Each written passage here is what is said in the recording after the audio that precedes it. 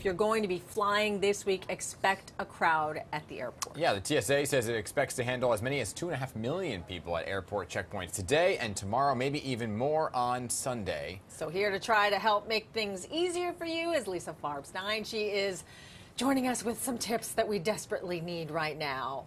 Good morning. Good morning and happy Thanksgiving. Ah, happy Thanksgiving to you too. Are we back to pre-pandemic levels of travel?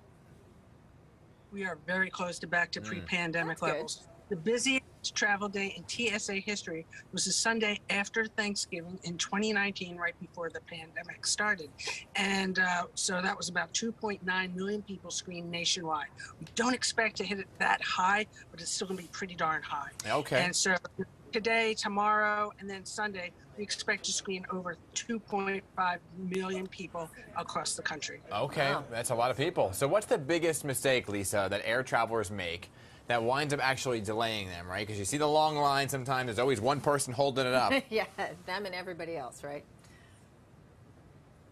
I'd say the number one tip I can share is get to the airport early because it's going to be a little more congested on the roadways. It's going to be pretty busy and crowded in the terminals themselves. It's going to take you longer to park. It's going to take you longer to check a bag. And that's even before you get to the checkpoint itself. And the important thing to do is, just like you have right there on the screen, know what's in your carry-on bag. Know before you go. And we have several ways to find out whether something should go in your check bag, your carry-on bag, either or neither. First is we have a website. Our website is tsa.gov, and our homepage has a great feature, Can I Bring? Type in cherry pie. Type in pie, cake, brownies, cookies, baked goods, and you'll find out, yes, you can bring them through the checkpoint, especially this time of year when we know that's what you want to carry. We also have a very active social media team. We're on Twitter at AskTSA. Have a question? Just ask us. Either take a picture of the item or just ask us on Twitter. And then, as you see, we've got a helpline. If it's called TSA Cares, and if you have perhaps a medical condition or a disability and you don't know what to expect, you can call that number and find out and get all your questions answered before you even get to the airport. Yeah, some of those ladies out there bringing home their boyfriend for the first time are probably hoping they could ask TSA, should I bring this guy on the plane with me or not? But in all sincerity, you said arrive at the airport early. How early is early? Like 2 hours early, an hour and a half?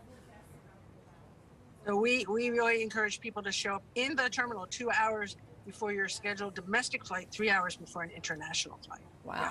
So, Lisa, let me ask you a question. I know you talked about what you can and cannot bring. I don't know if you can answer this or not, but I feel like every time we go to the airport now, it used to be that if you had TSA pre-check, you kind of flew through. Now it's like everyone has TSA pre-check. It's like the line is sometimes longer than the regular line. Well, you know, if you really want to go in that standard line and take off your shoes and take off your belt and take all those items that you need to out, so you can do that in your standard line. The TSA line may look long, but I can assure you it moves pretty darn quickly. Okay. Yeah, and people should know how to get their common questions answered so that they don't waste their precious time at the airport, right? So you had that great information, Ask TSA. So make sure you do that first, right? Okay. Right, and you know, this time of year we see lots of people traveling with food items because they want to contribute to the Thanksgiving table. And so you can carry on a lot of food items. You can carry on solid foods. Like I said, baked goods, pies, cakes, even a Bubby's pie, Bubby's cherry pie. A Bubby's pie. We can bring the pie. Earlier. You can carry that on. And casseroles, whether that is mac and cheese, green bean casserole, even stuffing, you can bring all that on. And yes, are people flying with this? Are you people really? Is it gonna hold? I mean, make it when you get there. Oh yeah, bring the whole turkey on the plane. They do. We do see people who bring full turkeys, yes, and ham. And if you want to snack on the plane, you've got your baked goods with you. You've got your bread.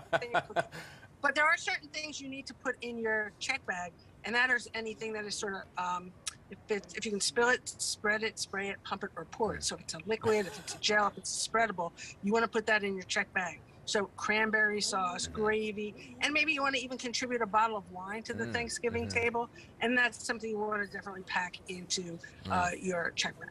You know, everyone's traveling with their family. What if you have a family member that happens to be a dog? Any reminders, tips for people traveling with their pets?